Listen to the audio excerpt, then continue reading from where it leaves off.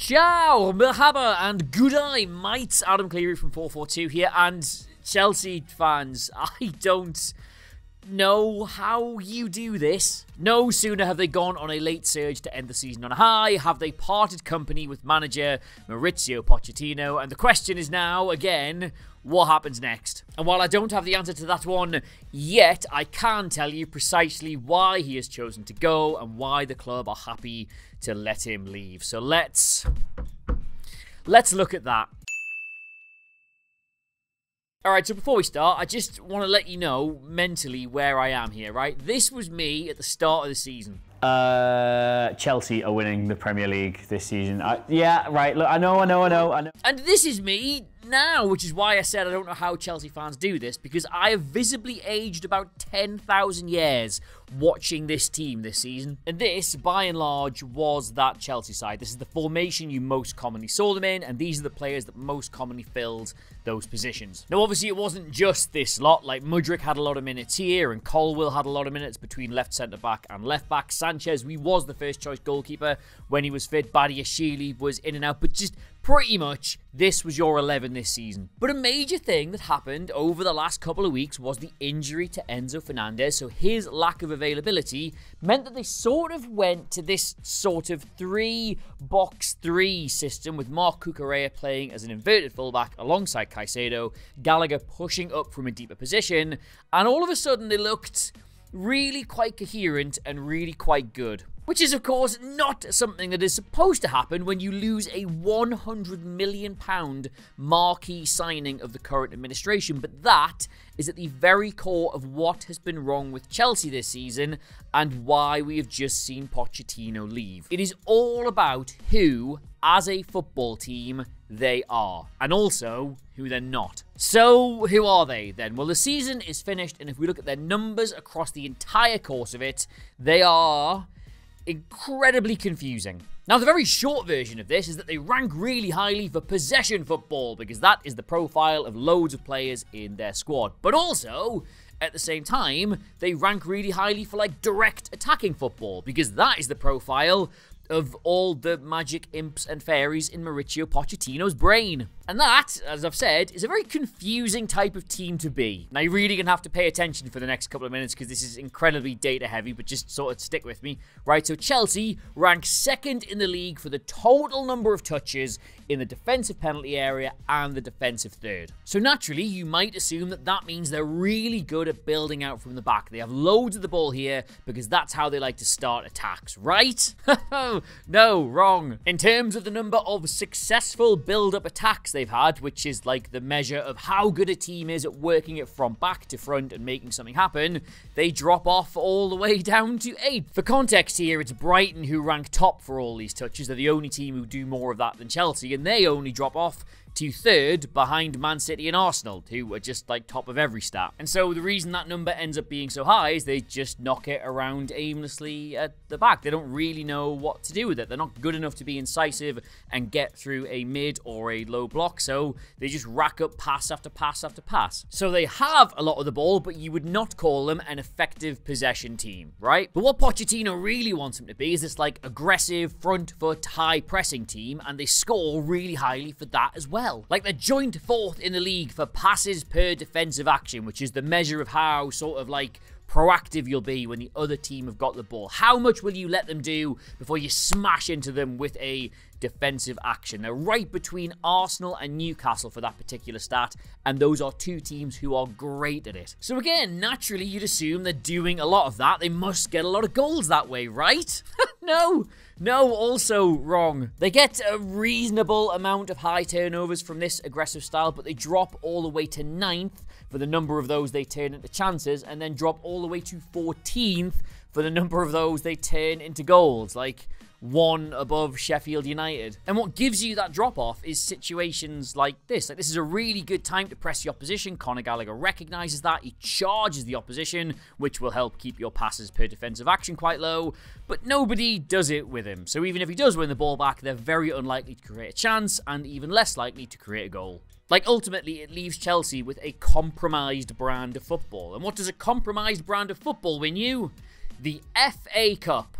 Just in this instance, FA stands for f*** all. So again, just to recap, loads of the ball at the back, but not an effective possession side, and really proactive and front foot in the opposition's third, but not an effective high pressing team. So what does work for them? Well, they also score really highly. In fact, they're second in the league for the total number of take-ons. So a player gets a ball at his feet, he runs at an opponent, and he successfully gets past them. And unlike the other two stats, there's no drop-off here at all. In fact, they are the top team in the Premier League for creating chances as a direct result of running at an opponent. Which obviously sounds really good, but that is like the complete opposite of having a clear and defined system. Like, there's a huge drop-off for possession, there's a huge drop-off for high pressing, but they're really good at somebody just getting the ball and going, do you know what? Nothing's happening here. I'll have to do it myself. Like, that stat is the most individual way of creating a chance, and the fact they score so highly for that should scream at you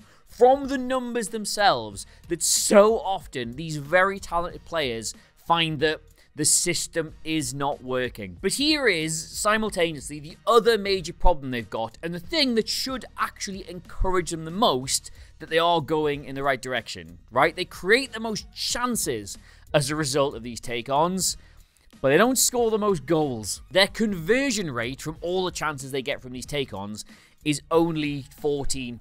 And the next most prolific team in this stat is Newcastle, and their conversion rate is over double that. Like, it's nearly 30%. And this is something that I, and indeed loads of people, have been saying about Chelsea this season. For large parts, their performances were way better than their results.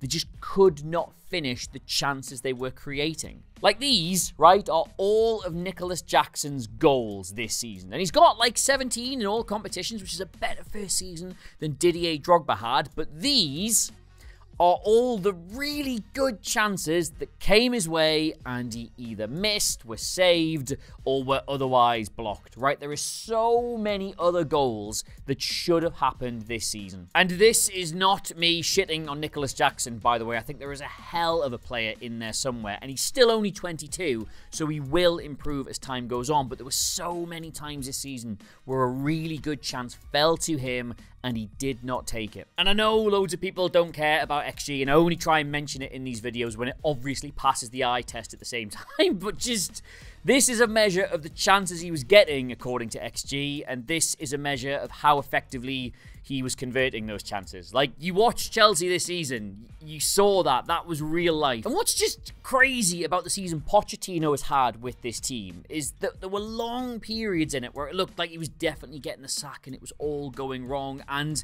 that moment against Liverpool in the Carabao Cup final, you didn't really see how there was any way back. But they've only lost one game since that afternoon. Every single stat, every single metric has been trending upwards since it all bottomed out at Wembley, and that just doesn't happen. It would have been so easy for this Chelsea team to go under after that match, but they've rallied. Pochettino has got them to buy in to what he's doing, and it looked like things were going well. And if we can just accept that they should have had at least a couple more wins than they got, then look at the league table. If all the English sides in Europe hadn't spectacularly messed up that 5th Champions League space, Chelsea would have gone into the last game of the season with a really good chance of getting into it. And regardless, Aston Villa, who've had a fantastic season, only finished 5 points above where Chelsea did. Like, that's a win and 2 draws away from them having the season Villa just had. So yeah, they were actually really close from getting their main objective. Jackson's just had a better first season for Chelsea than Drogba had, technically. Cole Palmer was a great shout for Player of the Year. Caicedo finally seems to be the player that they thought they were buying. Like, everything's going in the right direction. It's been a pretty good season, all things considered. But the problem, and the reason Pochettino was left, is not the season that's just happened. It's the season that was about to come. It's been public knowledge over the last couple of days that Pochettino was meeting with Todd Boehly and the rest of the Chelsea owners and management group to discuss where they go next. And the fact that he's left immediately after those meetings, you can very easily fill in the blanks yourself. He is, quite understandably, going to want to build on the successes they've had this season, build on the momentum they got towards the end by selling the players that don't fit his style of play and buying ones who do. And that means there probably isn't really a place in this side for players like Enzo Fernandez, like Mudryk, like Raheem Sterling, possibly even 𝗍𝗧𝗏. And the fact that Chelsea have gone on their best run when all of them have been marginalised and out of the side probably proves his point. But the problem is that he isn't in charge here, and this is not his decision. Todd Boehly's name obviously gets thrown around a lot, but the real decision-making tends to come from 𝗵𝗵𝗍𝗧𝗏, the other co-owner, and the sporting directors Paul Winstanley and Lawrence Stewart. They're the people who are in control of Chelsea as an organisation, and they want to be heavily, heavily involved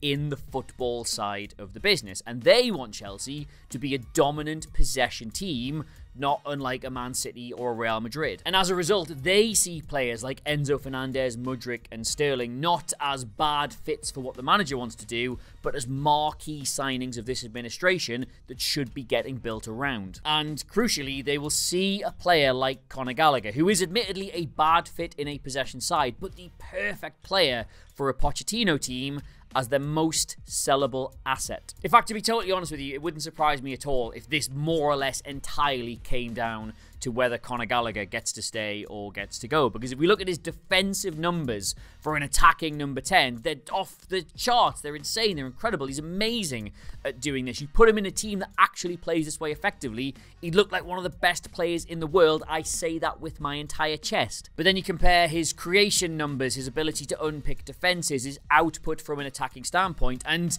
you simply can't have somebody taking up such a vital position in your team if that's your output. So again, say it with me, an awkward fit for a possession side, which the Chelsea ownership desperately want to be, but the perfect player for a Pochettino team, which Pochettino wants to be. In fact, actually, let me just sum this whole thing up for you, right, in footballing terms, okay? This is Enzo Fernandez's pass map in the Carabao Cup final, where for large parts, right, we'll all agree, Chelsea were on top. It is side to side. It is retaining possession. It is exactly the kind of team that Chelsea's owners wanted them to be. Very rarely does he pass the ball forward. He just keeps possession. He dominates the opposition, and they only try and be incisive in the final third. And this is Conor Gallagher's pass map from the weekend, where with no Fernandez in the side, he plays in that role. You will see there is virtually no side-to-side passing. There is virtually no attempt to retain possession. It is the fundamental difference between horizontal football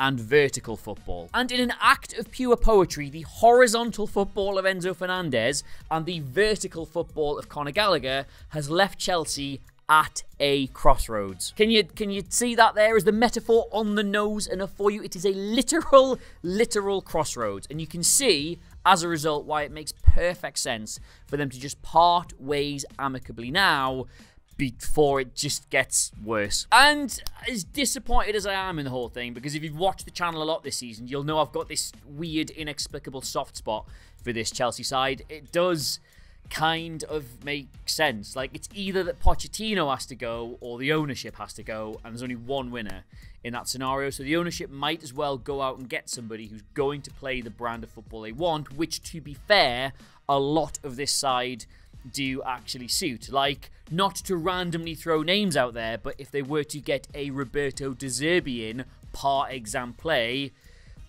things might work out pretty well, in my opinion. But I mean, I'm also the guy who said Chelsea were probably going to win the league at the start of the season. So I mean, maybe just don't blindly take my word for it. Maybe let's see what happens. So yes, Chelsea fans, silly season is here, and that train is never ever late. Anyway, thank you for watching. If you have enjoyed this video, please do consider subscribing to us here on FourFourTwo. New subs are the best thing in the world to us. They really do make a massive difference. So if you've not already subscribed, please do consider doing so, because think how much there's going to be to talk about this summer. You guys will get a new manager, and there's going to be the Euros and signings and transfers, and this is, I promise you, in my opinion, the best place to watch all that stuff. You can, of course, also get me across all the social medias there. That is at Adam Clery, CLERY. The FourFourTwo socials are in the corner of the video. The latest issue of the mag, that was a reasonably good catch, is the Euros edition, and it is on sale now at all good retailers and all the bad retailers, because we do not discriminate. Until next time, though, I've inexplicably got to now watch Newcastle United versus Tottenham